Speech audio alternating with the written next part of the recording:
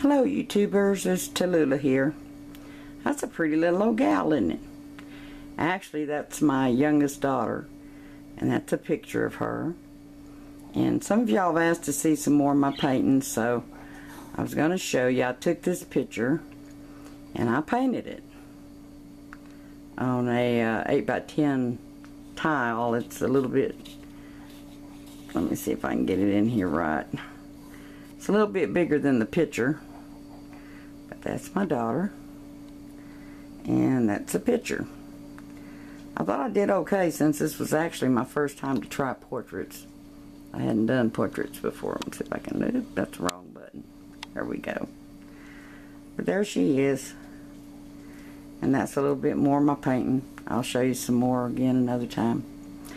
Okay, let me flip this camera around and set it down so I can talk to you for a second.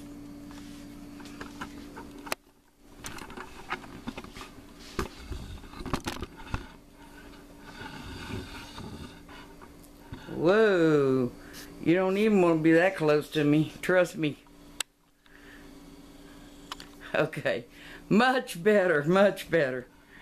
Alright, I'm feeling a little bit better since we got over the dog episode. We kind of took care of that, but I was going to tell y'all a story about something that happened to my dad and my brother.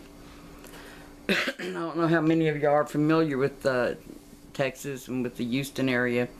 But we have a huge medical center here with MD Anderson Cancer Center, and Texas A&M has a big center downtown. And my dad and my brother both work at Nabisco, which is sort of in that area.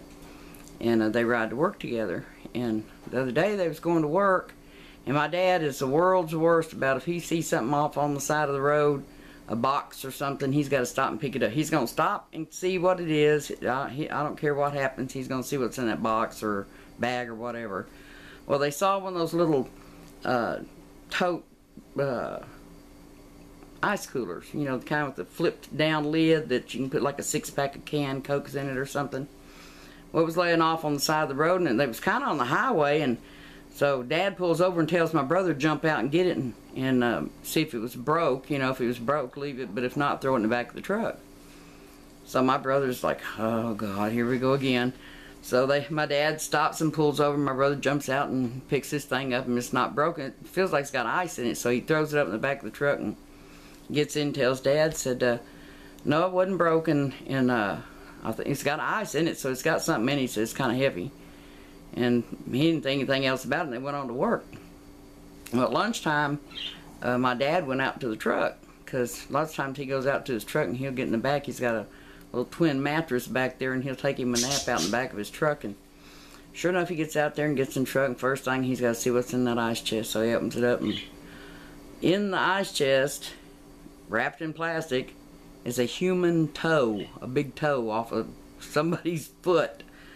So my dad's thinking, man, this must have been going out to the medical center, you know, for a transplant or something, and somebody lost it off a truck. So he calls the police department, and they're going, well, I don't know what you want us to do about it. You know, we don't take body parts or anything. You know, best thing you can do is call the medical center and see if, you know, they know where it came from or whatever, and they'll send somebody out to pick it up. So Dad called the medical center, he called Texas A&M, he called MD Anderson, and every one of them said, nope, they didn't know nothing about it.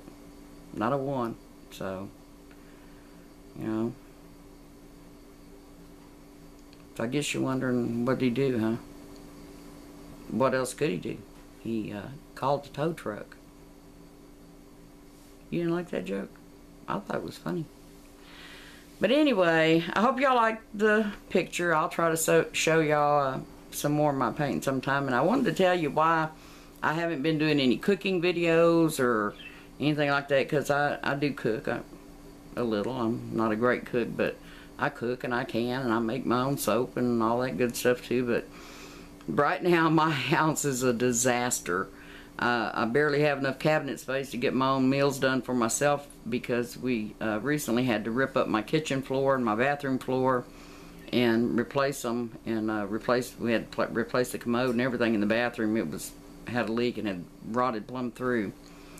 And my brother and his friend did it. So you can imagine they came over here and nothing was ready. I mean, I didn't know they were coming when they were coming, and they just started grabbing stuff and throwing it in the other room. And pretty soon when the living room got full almost to the ceiling, they started throwing it in the other rooms.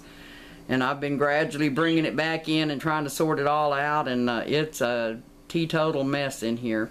But when I get it straightened out, where it doesn't look so much like I'm a hoarder or something, then I'll be doing some videos on cooking and things like that. And I wanted to tell y'all I really appreciate the kind words that y'all sent about my grandson's little dog. He's awful upset about Duke because you know, that dog followed him everywhere. I mean, he couldn't go anywhere that dog didn't go. So it's going to be a while before he stops missing him. But I thank y'all for all the kind words and everything. And anyway, I'll let you look at the pictures again. I don't know how well you can see them from there. But anyway, that was just my first attempt at portraits. Well, I'm lying. That was my second attempt. I also painted a portrait of the eldest grandchild who lost the dog when he was a baby. I painted him. So that was my second attempt at portraits.